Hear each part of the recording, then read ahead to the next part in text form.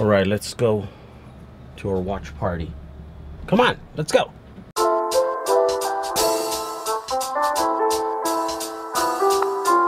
So last night was our EV Post premiere viewing party down at EV West. And to get the whole thing started, I decided that I needed to build a screen. I have a somewhat smallish screen, but I wanted a bigger one because I thought a bunch of people are gonna show up to this place, and the bigger the screen, the better. So I ordered one on Amazon, and then it showed up, and then I realized, like, damn, this thing is really huge. Now I gotta build some way to frame it. And so I went to the local hardware store here. All right, guys, wait up for me. So of course, with every project like this, you want something that's strong, light, and cheap, in that order.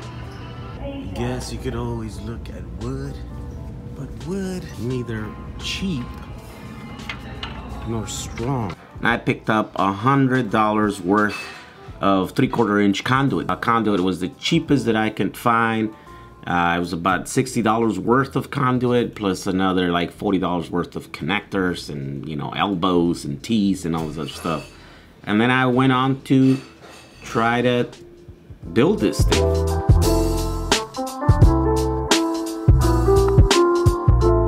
And so once we got there, luckily there was people there to help me, and then we kind of scratched our heads for a little bit, and then finally put this giant screen together, put it up inside the building.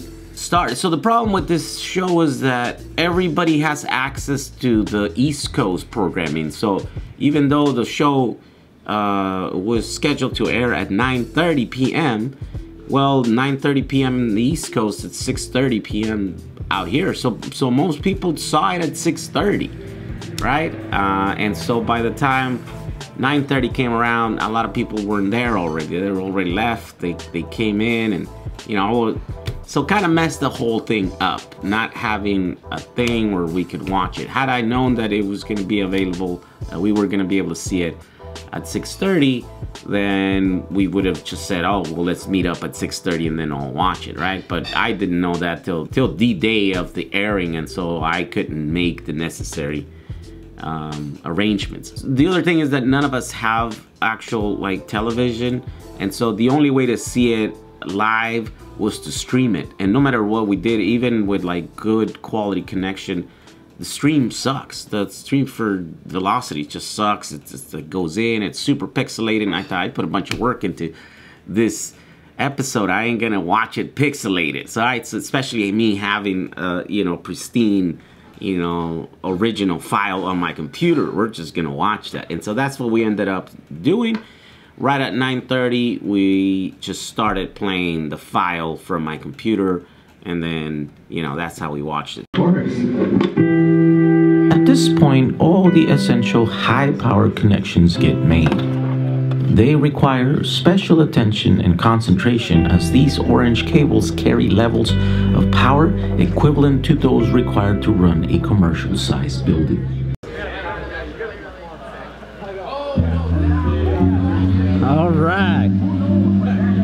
All right, so two of you guys won some batteries.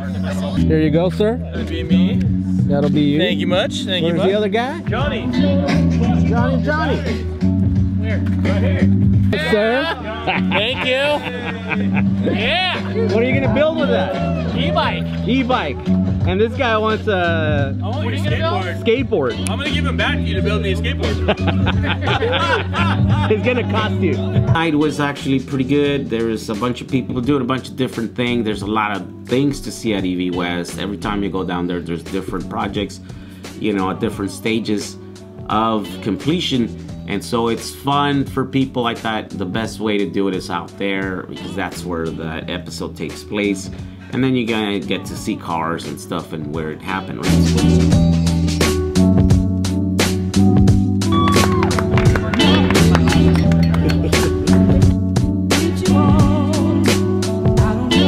So fast forward to this morning, the first time that I get to see what Velocity actually, you know, aired.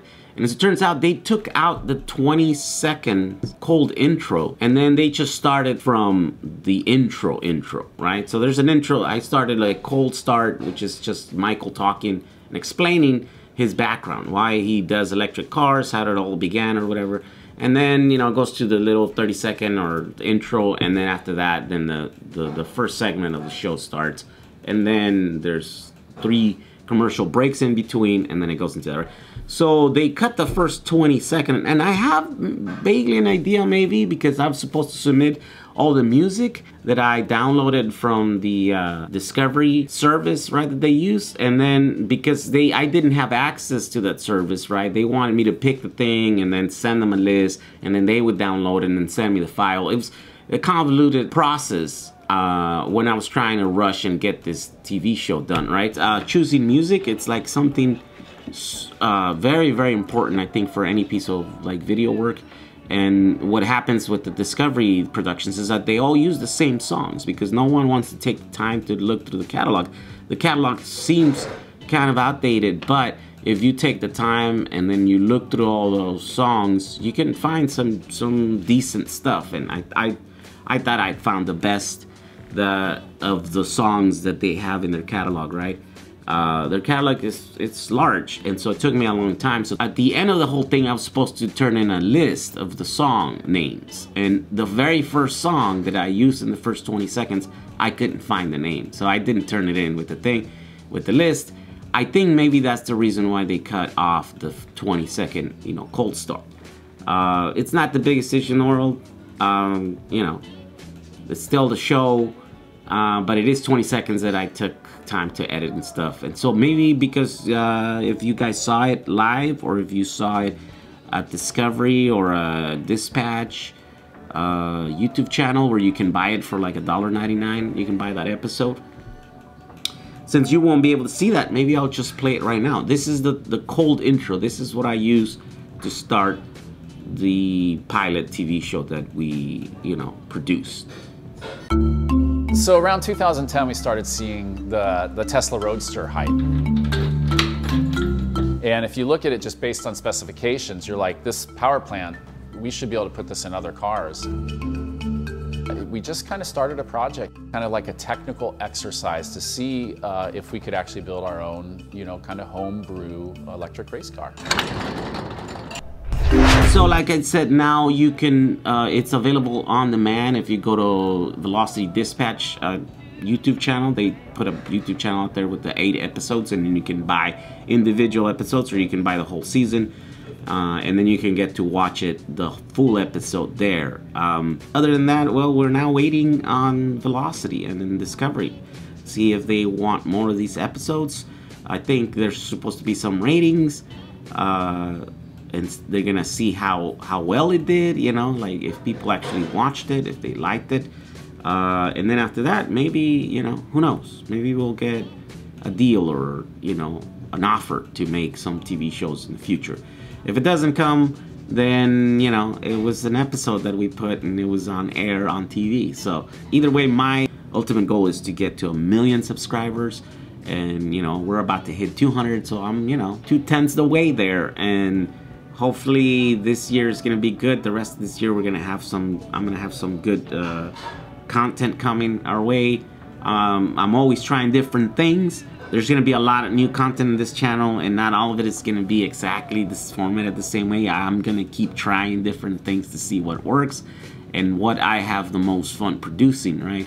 Because those 2 things right there are the deciding factors as to what I get to do. And so if you watch the TV show live, thank you for doing that. And as always, I thank you for all your support and for watching all my videos. We'll see you guys in the next video. Bye.